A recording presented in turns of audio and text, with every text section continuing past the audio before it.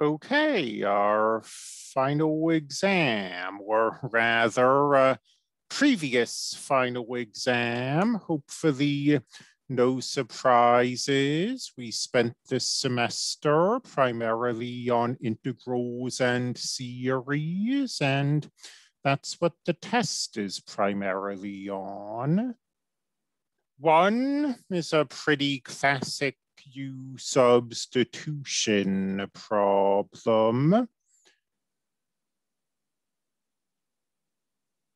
We have the x, we don't have the 2,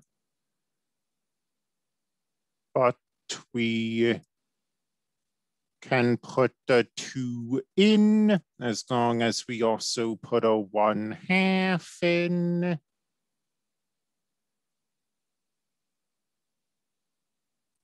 The antiderivative of e to the u is e to the u.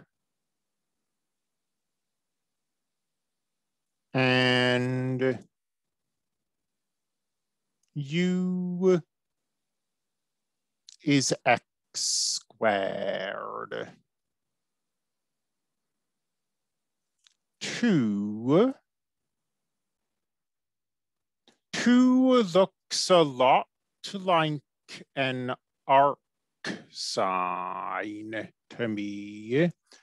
In fact, if we let u be 2x, du be 2 dx, then we would, now to get the 2, we'd need to put in a 1/2, just like in the previous problem.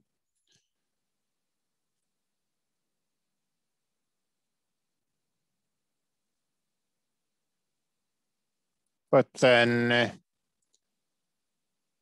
we have 1/2 the integral of 1 over the square root of 1 minus u squared du, which is 1/2 the arc sine of u plus a constant of integration, 1/2 the arc sine of 2x plus a constant of integration. This is a classic integration by parts problem. If we let u be x, du is 1 dx. We can let dv be the sine, then v is the negative cosine. And this is uv minus the integral of v du.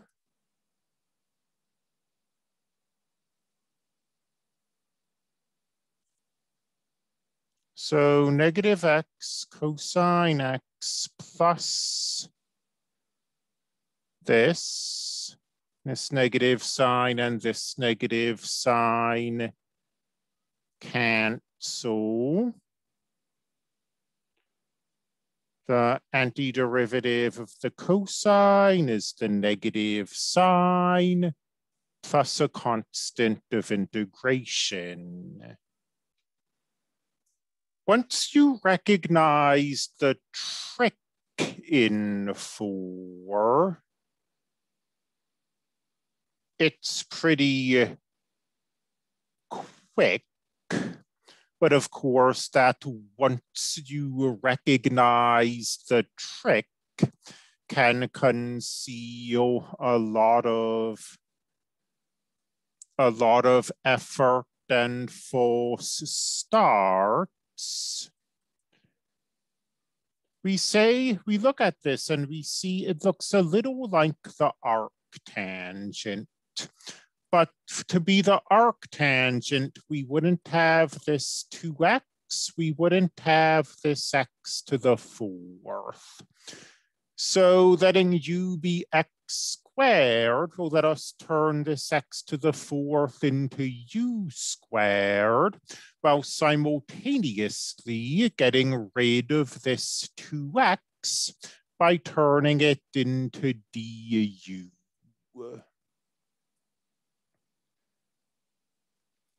And then this is the arctangent of u, which is the arctangent of x squared. So 1 over x has as its derivative negative 1 over x squared. So this is crying out for u substitution. We don't have a negative sign, but we can put 2 negative signs in. They'll cancel each other out.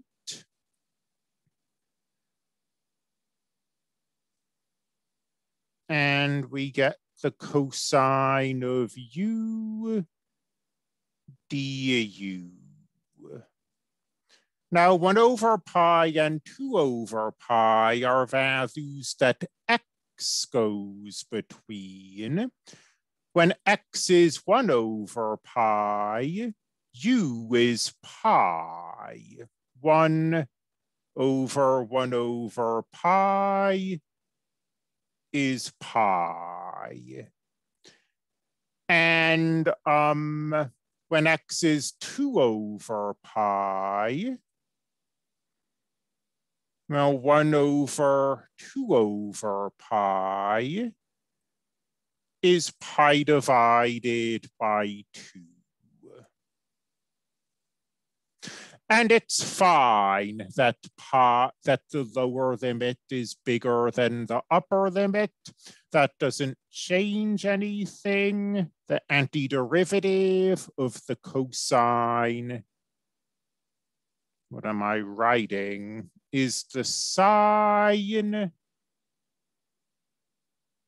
evaluated from pi to pi over 2.